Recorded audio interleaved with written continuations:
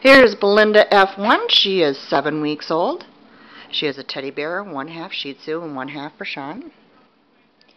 And she's doing group kenneling right now, which means that she's being kenneled with other litter mates and without her mom. And remember, when you bring her home, you want to put out toys she can play with and toys that she can't play with, like Barbie dolls, Legos.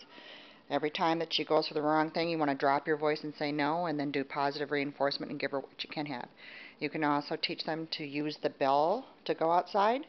Just take their front paw and push it down on the bell and take them outside, and soon they'll learn that's how the door opens.